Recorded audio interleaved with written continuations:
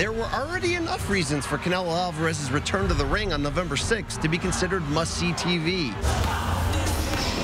Alvarez, boxing's pound-for-pound king and the sport's biggest pay-per-view brand, will defend his trio of 168-pound world titles against unbeaten IBF champion Caleb Plant in Las Vegas. The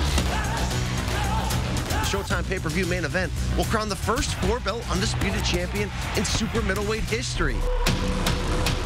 Yet that's not exactly what everyone is focused on entering the fight. It's champion versus champion with Canelo Alvarez versus Caleb Plant. A September 22nd press conference to announce it got surprisingly hairy when Plant unflinchingly criticized Alvarez and his team for PED use. Why don't you have the balls to work hard without testing positive for illegal substance? A wild skirmish ensued, causing a cut below Plant's right eye. You don't know my level. November 6th, you will hear the words in the new undisputed super middleweight and still undefeated. Plant remains a heavy underdog despite owning the one dominant skill, elite hand and foot speed, that has the best chance to give Alvarez trouble. And you will see, November 6th. You're not gonna find out. I promise you. How about that old saying? You know, the one about not poking the bear? Plant's defiant actions have caused a typically mild-mannered Canelo to predict a knockout. We'll find out what happens Saturday night. Most fighters don't even look like this on the scale. Only on Showtime pay-per-view. That's right. It's pound-for-pound king Canelo Alvarez against the undefeated Caleb Plant. It goes down Saturday night, MGM in Las Vegas. Winner becomes the undisputed 168-pound champion, the first in the four-belt era. And as documented, they came to blows. Gotten it started a little early at the press conference in September. Now, as for the odds, despite being a formidable test for Alvarez, he's a massive favorite, minus 900, meaning he's about a 90% chance to close the deal. Let's bring in the crew. There he is, BC, Brian Campbell, and Luke Thomas. Love having them aboard. BC, I'm going to start with you. In a fight like this, you always say, well, how can an upset happen, right? We have a favorite, we have an underdog. How can the dog win? The dog's going to have to be on the move. That's what Caleb Plant does well. The problem with Plant, and maybe when you look at those odds, is he just doesn't have anywhere close to the same experience level that Canelo Alvarez does, who's faced every kind of opponent. So for Plant, we're banking on a very small sample size of elite toil, but what we've seen is he's explosive. He's a little bit more pure boxer than puncher for sure. Doesn't carry big knockout power, but he puts those punches together quickly, gets out of trouble, darts in and out. A smart boxer, also an aggressive one, meaning he's going to do what he has to do to give himself the best chance to win.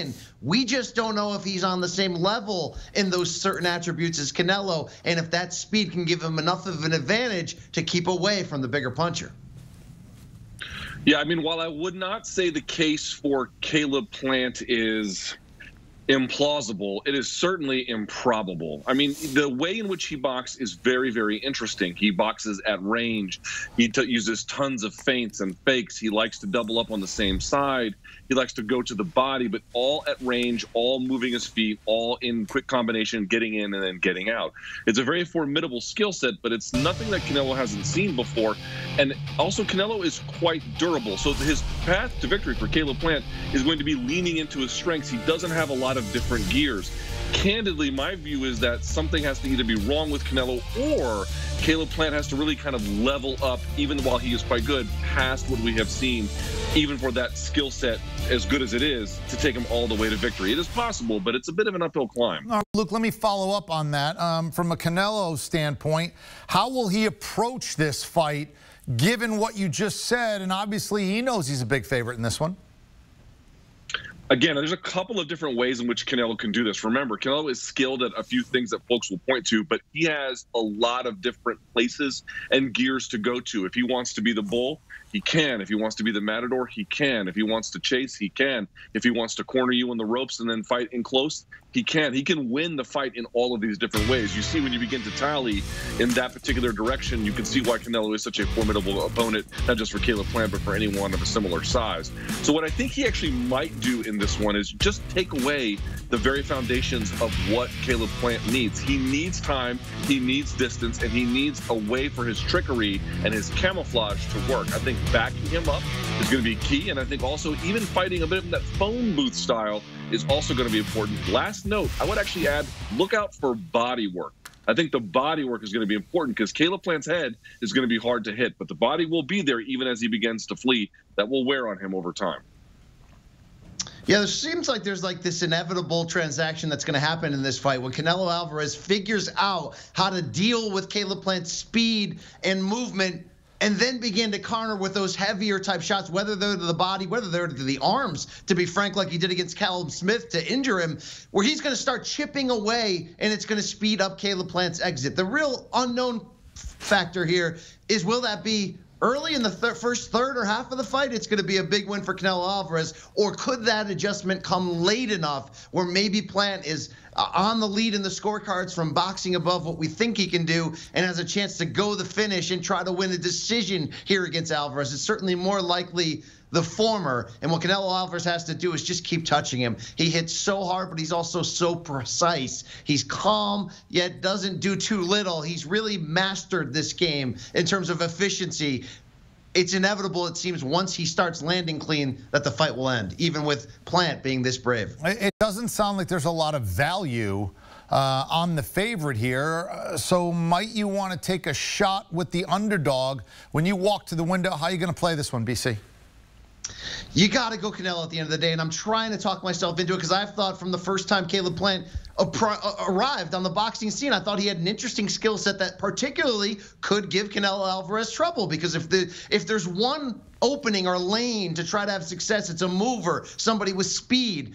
But it's just that Canelo has sort of closed all the gaps in his game. So look, could he catch a bad scorecard? He seems to be due, right? Canelo Alvarez seems to always get the benefit of the doubt. This is boxing. There's bad luck. There's corruption. There's a lot of things going on in boxing. Yeah, you never know. Throwing a couple bucks on a plus Plant in this situation, he's probably going to over-exceed what we think or what the betting odds are telling you. But can he win? Not against this version of Canelo Alvarez. He can do it all, beat you in any way. Yeah, I mean, here's the thing. I've talked to and sort of read around and looked at videos and just kind of immersed myself in what are the people who live and breathe and die boxing. What are they saying? Particularly like trainers, right? Other boxers. What are these people saying? And what you get is a pretty charitable view for Plant's chances up front, right? They think that the first 3, 4, sometimes even 6 rounds could be actually quite difficult for Canelo. It's that part down the stretch. So, at minus 900 for Canelo, is there a ton of value on him for betting? I don't know. There could be some interesting parlays about how long it goes or about what it looks like up front.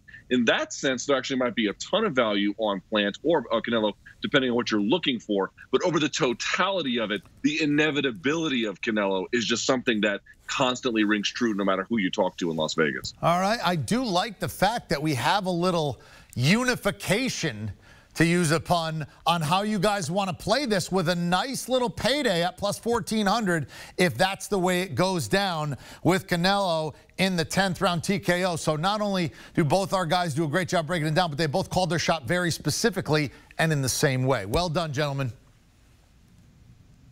All right, you want more, you need more, we've got more. Morning Combat.